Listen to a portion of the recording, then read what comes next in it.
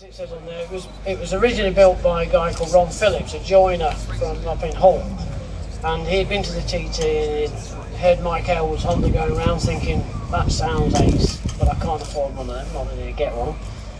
So he came back and he thought he'd make his own bike. So the first bike he made was a 125 4-cylinder engine where he did all the castings, made the whole engine. And while he was doing that, he thought, I know, I'll take a CB175 twin and I'll put an extra cylinder on it. And this is what this is. I got this, I'd known about the bike for a few years and it had been passed around and bits, and people get adding bits to it, but nobody actually got the engine running correctly, because when Ron built it, he put the 3 pistons rising together at the same time.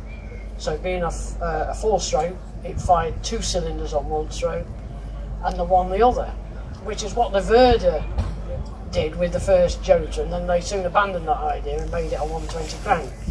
So when I got the bike, I stripped it down, remade a new crank with 120 throws on it, cut several cams up and made vernier couplings and made it into the 3-cylinder here, but it's a 120 crank, so it fires every 240 degrees. It's got an aluminium fairing on it, aluminium tank seat and everything, and the rolling chassis is basically a 175, CB175, with it's got an uprated oil pump from a 200, CB200, you know, just for the extra flow for the extra cylinder. I understood the chassis bit, but you completely lost me on the flipping engine. Does anybody else understand it? Do you ride this? Yeah.